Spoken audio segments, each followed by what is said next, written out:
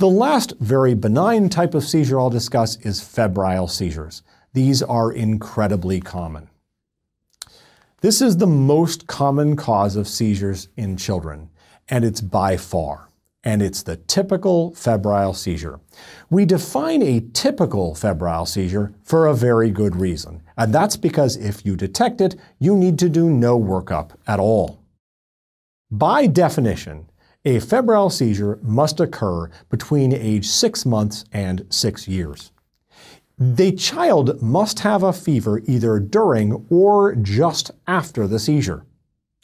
Remember, it's not the temperature that's causing the seizure, it's actually the inflammatory cytokines, such as interleukin-1, that are causing the seizure in the brain. So the fever may be slightly delayed after the seizure. In fact, it commonly is. So they just have to have a fever around that time.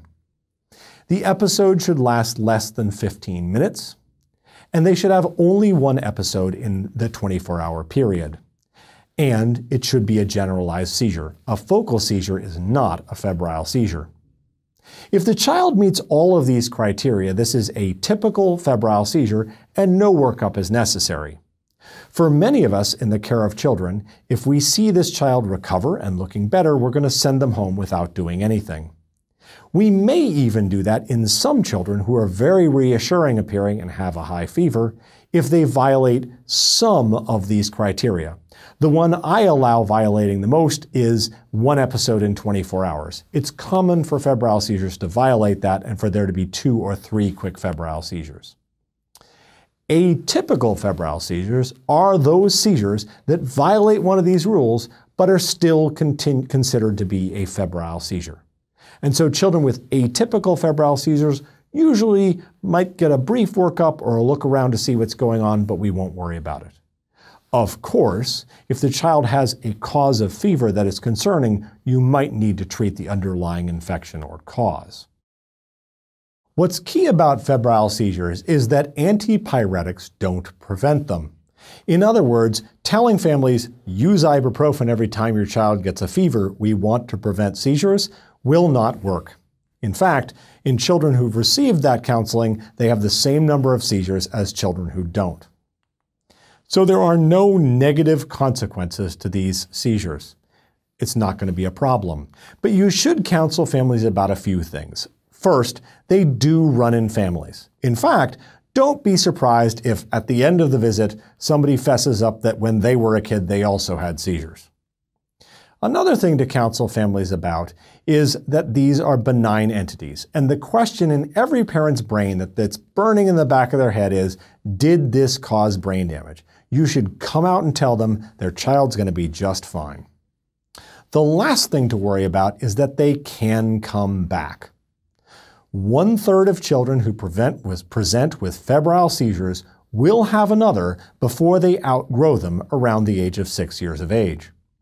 If the first febrile seizure was before the age of 1, that risk increases to 50%.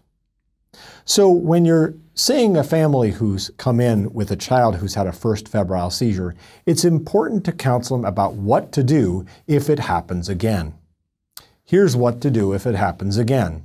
First, make sure that child is safe. Obviously, if they're near a fireplace or in a swimming pool, we have to pull them to a safe location. Next, tell the family to check their watch.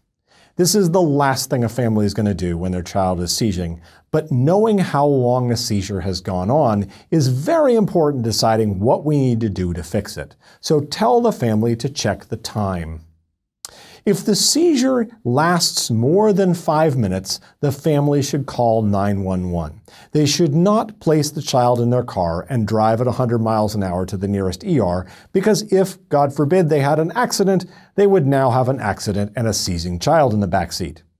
So, the other reason to call 911 is in the United States, an ambulance is available probably within 5 to 10 minutes of every house in the United States.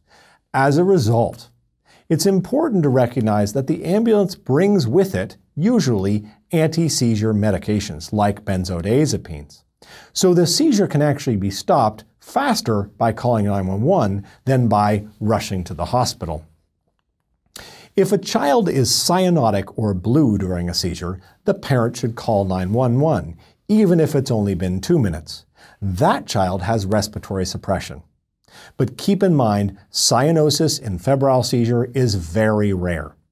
Circumoral cyanosis can happen, but that's not necessarily from hypoventilation or hypoxia.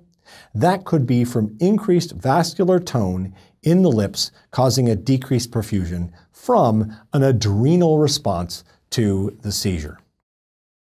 If the seizures resolve within 5-minute period and the child never had cyanosis, and this is the vast majority, they can just take that child to be evaluated by the pediatrician or a local ER if the pediatrician's office is closed within the next few hours, just to make sure there's not something more going on and to make sure the child's fever is taken care of and that it doesn't reveal some sort of more important underlying infection. Remember, and this is key and might be asked, 1/3 of children will have another seizure before they outgrow febrile seizures, and half will have a seizure if their first seizure is within the first 12 months. Thanks for your attention.